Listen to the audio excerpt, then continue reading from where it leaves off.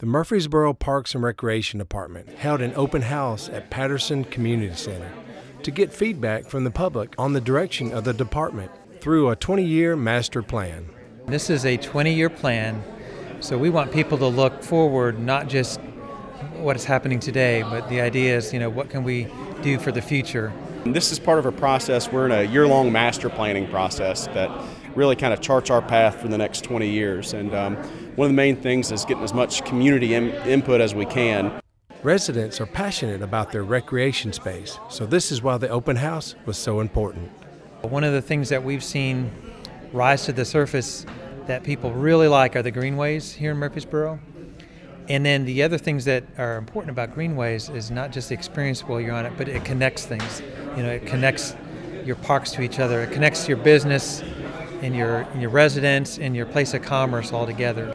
Tell us about their specific thing that they like and what they would like to see improved. We've got lots of areas we can improve, so learning more about the specialty areas that are growing and the things that the population of Murfreesboro wants to see more of is something that is critical for us to be successful.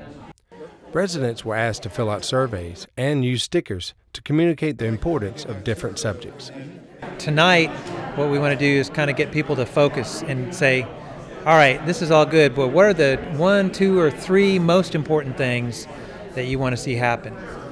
So we give them a chance to vote with a sticker, and then there's a survey with very specific questions that kind of helps them focus in on how to answer our questions. We take this information, we combine it with everything else that's already been given, and then they start plugging it into what the actual plan looks like, and it really starts taking shape from there. And then we start looking about different revenue opportunities, different structures that we can set the department, and it starts to take shape from there. And then hopefully in the next 3 or 4 months we'll have a final product that we'll present to the City Council. We can give some ideas and we can help shape and we can direct, but it really in the end is the city's plan and the community's plan. So that's part of what this is, that's part of what's happening.